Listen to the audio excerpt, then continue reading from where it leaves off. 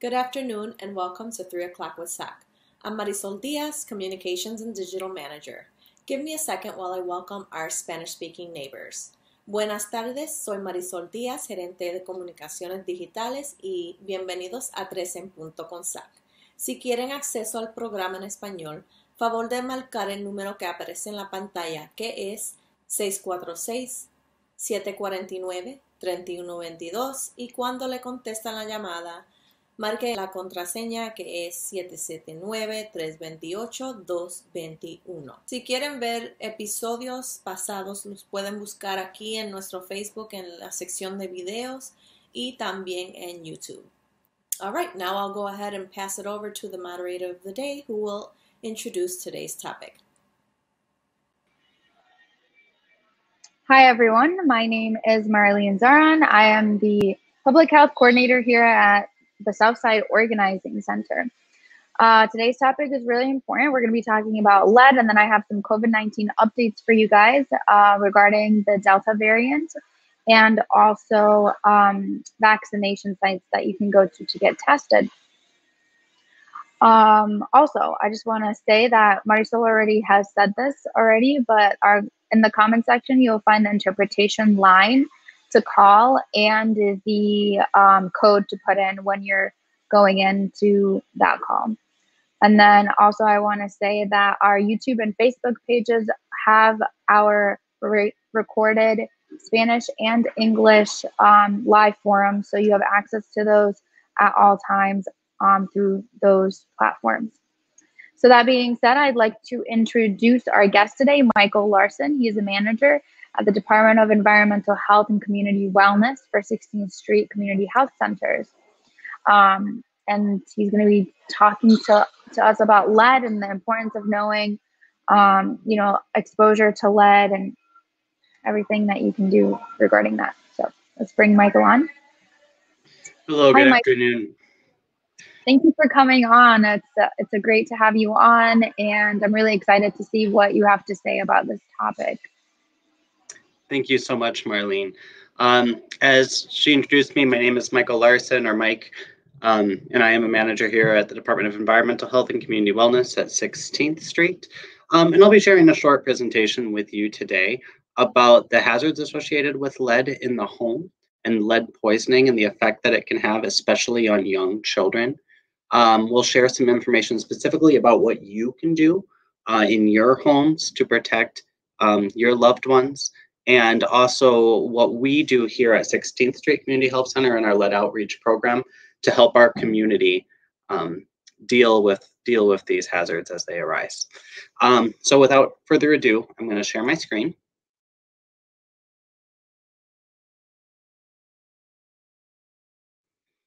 Okay, so our lead outreach program has been active for more than 20 years at 16th Street Community Health Center. And we have been working with the Southside community to find and mitigate the hazards associated with lead whenever possible. As you can see, we have some very fine people who work in our department. As part of the larger 16th Street clinics on the south side, we operate out of the Greenfield building here at Chavez and Greenfield. Before we're going to get too far into it, I'd like to share a little bit about just what is lead and how it can affect you. So lead is a natural substance that can be toxic to humans. It's found in the environment in trace quantities, but we use it in all sorts of things in manufacturing and in goods that we have in our home, or have been for years until it was banned in some substances like paint in the 1970s. However, that residual lead still is around and can be in our homes and around our workplaces and outside in our yards. So it's important that we kind of keep track of it. When lead enters the body, it can cause health problems and affect human development, especially in young children. And that's why lead poisoning is such an issue. No amount of lead in the blood is good. That we would like to make sure that none of our kids have any lead in their blood. However, the more that has been accumulated, the worse the issues can be. So Lead poisoning specifically is the disease that's caused by swallowing or inhaling lead. Lead is a poison that can damage a child's brain and cause learning and behavior problems. Children that have been affected by lead poisoning report having more difficult times learning in the classroom. Behavioral challenges are reported by their parents and their teachers, and other developmental challenges that can come as well. Again, the more lead in the blood, the more likely that these are going to have lasting effects on the child. And the reason why it's so potent for little kids is, well, there's a couple of reasons. One, little kids spend a lot of their time on the ground, and a lot of the lead in the home can be found kind of in the carpet or in the dust that's on the ground. They also put a lot of things in their mouth. And so that is a way that they can ingest it. It's not just like specifically eating lead, but it's just putting things in your mouth that may have lead dust on them or contact that can affect children. Little children also play outside in dirt, which can be a source. We'll talk a little bit about other sources and where it can be found in the home. So you can see in this picture that we have a number of different things that are identified. We at 16th Street recognize and educate people about three main areas where you can get contamination. The first is lead paint, and that is paint in houses that were built before 1978 may have lead paint in their homes. It's especially common on windowsills, but it can be on walls and stuff, and it peels over time. And those paint peelings fall off on the floor. They can be found on windowsills. They can be found on the exterior house and the siding of the house, and can be inhaled or ingested by small children. The second source of lead that we talk about is soil, especially on the outside of a house. Any paint that is flaked off the siding or off the windows can then fall into the soil that's right next to the house. And children who go out and play in the soil, and maybe they're having fun and building mud pies or something like that, but they're actually, that soil can be contaminated with lead. And if they have it on their fingers and they don't wash their hands thoroughly before they put something in their mouth, they can ingest lead that way. And then the third way is through our water. Many of the pipes in Milwaukee that connect our sewer systems to our homes are lead pipes. And people can have lead fixtures and lead piping within their homes as well. And lead can leach off of those pipes and into the drinking water. And so lead can be absorbed that way. Not only are small children at risk, but so are pregnant or breastfeeding women, or women who may become pregnant also should be careful because of the lead found in the paint, water, and soil that they can come in contact with. There are a few other less common sources, but sometimes cookery, pots and pans, especially if they're imported from another country, sometimes the clay pots and pans have lead in them. You can also find it at a work site if you have a parent that works in construction specifically, or in a yard that may have contaminated lead, and if they come home, they can track it home on their feet, on their boots, and on their clothing, and track it into the carpet of the home as well. Okay, so what do we do about it? Here at 16th Street Community Health Center, we are focused on education. We serve the Southside community and are doing our best to teach as many people as possible about these hazards so that they can be aware of them in their homes and mitigate them. So to that end, we do a lot of tabling at community events. We will go to especially Head Start programs or daycares where they have young kids. We'll do education with the parents and the teachers there to teach them about it. And we also will go door to door and just knock on doors or visit parks and talk to families and make sure that they have the education about what they can do.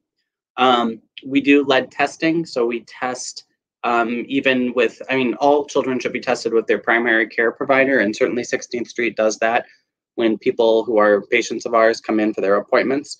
But the lead outreach program reaches out to non-patients as well in our community. And we can actually do the lead testing right there in the home with the family for convenience.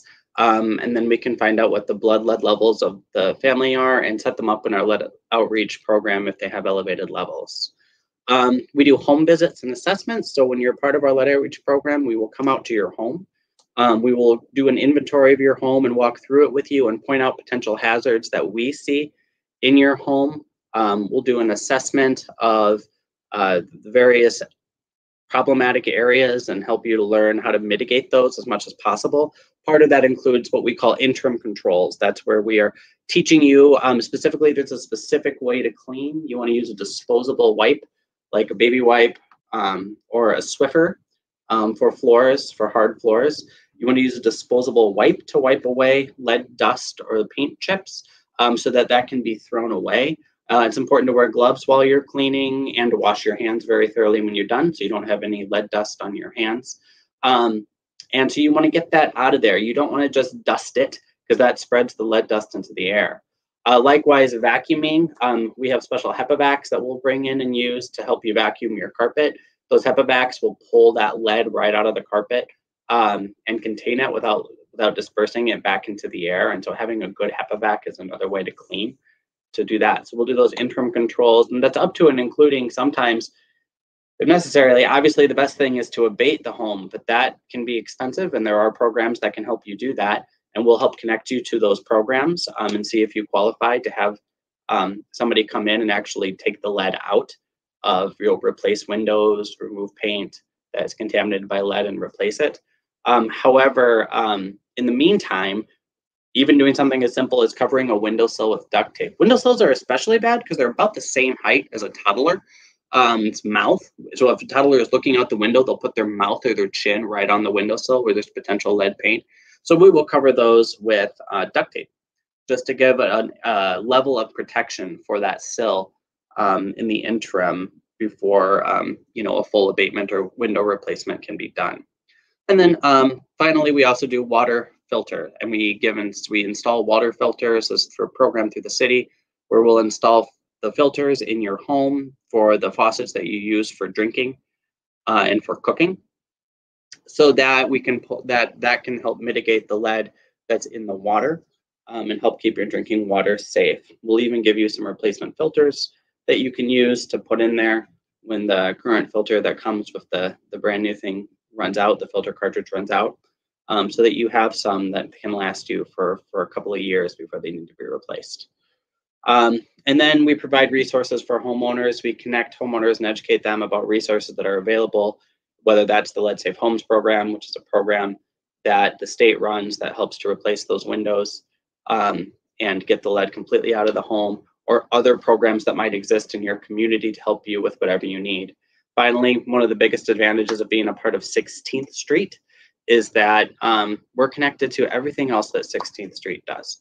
So if we go into your home and we find out that you need information about COVID testing, or you need a primary care physician, or you need connection to behavioral health services or anything like that, we can connect you with the larger 16th Street Community Health Center and help you identify those things programs that we run in the rest of our organization that could help you and your family. That is it for my presentation. Thank you, Marlene. Awesome. I guess at this time, if you have any questions, I'd be happy to take them.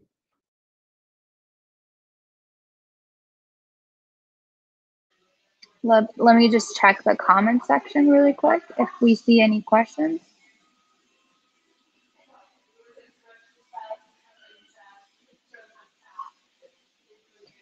I don't see any questions, but Michael Comba shared a link about a great group working on holding the city accountable for lead. So that's in the comment section. But other than that, I don't see any questions right now. If any do come up, I will let you know.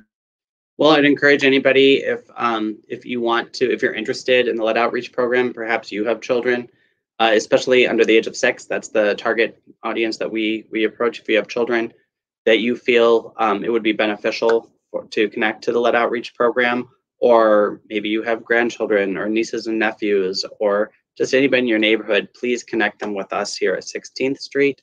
For sake of convenience, you can send an email to me. My email address is mlarson, that's MLARSON, @sschc.org, and I can help connect you into the right place. Okay, awesome. Thank you so much for joining us today. And I'll let you know if any other questions come up in the near future. Wonderful. Thank you, Marlene, and thanks for all the good work that the Southside Organizing Center is doing. Thank you so much. All right, great work. Great information from Michael today. I really appreciated him coming on and giving us those updates. So now I'm gonna quickly go over the current vaccination numbers that we're seeing in Wisconsin and Milwaukee. So let me quickly share my screen here so you can see all of that data. So this is the Department of Health Services Wisconsin COVID dashboard, and they have a specific dashboard for COVID vaccinations for Wisconsin residents, and we'll put that link for you guys in the comment section. But if you can see here, 51.3% of individuals who live in Wisconsin are currently have received at least one dose of their COVID-19 vaccine, which is around roughly 3 million individuals. So in order for us to get to herd immunity, we need to reach 70 to 80%.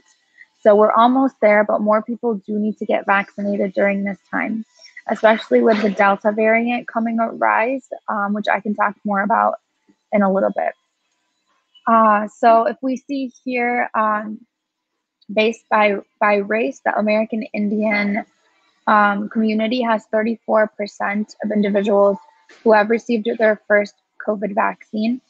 The Asian community has 51% of those individuals that have received their first COVID vaccine.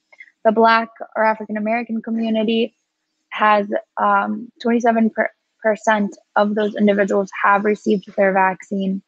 And the white community, 47% of those individuals have received their first COVID-19 vaccine. If we're looking at the Latino OAX or Hispanic community, we'll see that 38% of those individuals have had their first COVID vaccine. And by age group, the highest number of individuals that are currently vaccinated are those that are 65 and older, coming at 83.5%. The lowest number of individuals vaccinated are those ages 12 to 15 years old. They have accessibility to the Pfizer vaccine. If you have not vaccinated your child yet, please do so by going to a vaccination clinic that's near you. You can go to vaccine.org and you can find the nearest vaccination site to your location.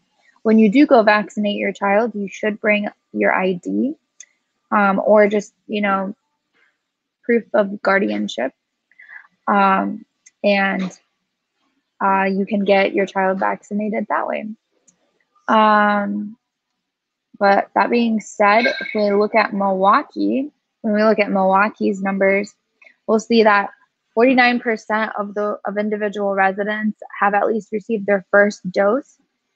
And then people that have completed both doses or their full series are 46% of those individuals. So we're doing good. We're doing good. I did just watch let me stop sharing my screen real quick.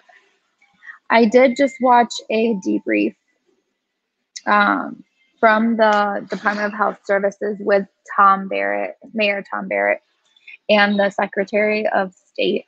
And they did state that 83% of cases that are in hospitals right now are from the Delta variant. So this Delta variant is moving extremely fast, and it's leading to more hospitalizations and deaths. Majority of individuals that are dying from COVID-19 from the Delta variant are those that are not vaccinated. So if you are not vaccinated, please do go get vaccinated so you can have that immunity, and at least you won't, even if you do get exposed to COVID-19 or this Delta variant, you will not need to get hospitalized or lead to death. So that's why it's important to get vaccinated right now. So that being said, they still condone wearing a mask in all crowded areas. Of course, we just had the game, so we did win. So go Bucks. But there are about 100,000 individuals at that game in Deer District, all crowded together. Majority of individuals were not wearing masks. And so if you do go into a crowded area, we do recommend you still wear a mask. And so does the Department of Health Services recommends this as well, because you are not aware who is vaccinated around you and who is not. If you are vaccinated, you're completely fine. But if you are not vaccinated, you should be wearing a mask at all times when you are in those types of social events. And then the hotspots for vaccination, for those that hotspots for COVID-19 rates in Wisconsin is the Southeast area and Fox Valley region. So there's cases that are rising in those areas and have led to severe increases in hospitalizations. According to the Department of Health Services, no part of our state is adequately vaccinated. And that being said, we do need to get more people vaccinated during this time so we can have a large portion of our population vaccinated, fully vaccinated. For the Delta variant is the main concern because it spreads so fast. So there are other variants of the COVID-19 virus, but the main one that's spreading the fastest and the one that they're finding the most in hospitalizations right now is the Delta variant. The way that they figure out which variant it is by taking, a sample of your blood, checking the DNA of the virus in that blood, or just doing like a COVID test, and they'll figure out they'll do what's called it's called a PCR test. And what they do is they check the genetic DNA of that virus that is in you, and based on the genes and how the genes look compared to the other COVID-19 strand, they'll see okay, this is the Delta variant. It looks like this. These are the genome sequences that identify the Delta variant. And so it's a main concern. It's a very high concern right now. And one way to reduce transmission is to get vaccinated and decrease the amount of socialization that is currently happening. So when you do get vaccinated, you do reduce transmission, and that's honestly the right way to do it right now. There has been an increase in Wisconsin hospitalizations, going from 70 to 143 cases in just 1 week. And one surgeon, actually, Dr. Brittany Kobia, she recently shared her experience, and she is begging individuals to get vaccinated because she's been working one-on-one with those that are hospitalized, and those individuals are asking the doctor in their severe cases and when they're on ventilators to give them the COVID vaccine.